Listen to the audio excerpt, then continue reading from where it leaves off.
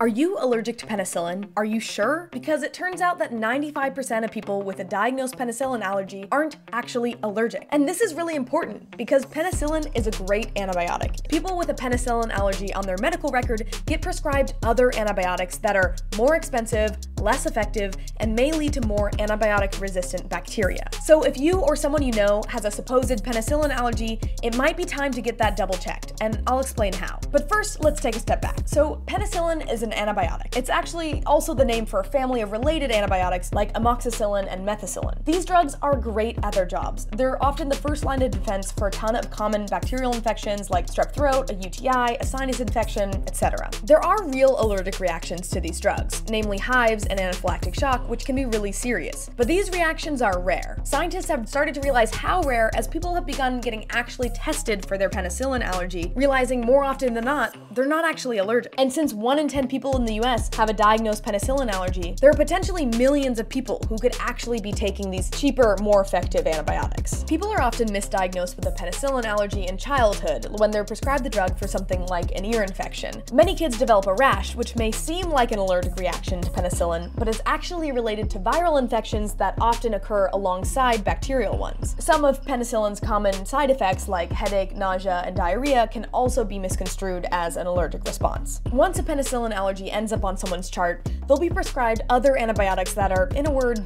worse.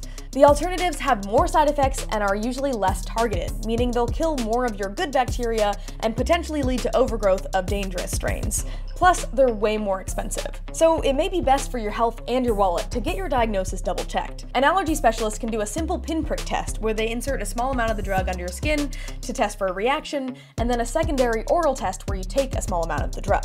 But some doctors may want to streamline the process further and skip the need for an allergy specialist by going straight to a small oral dose.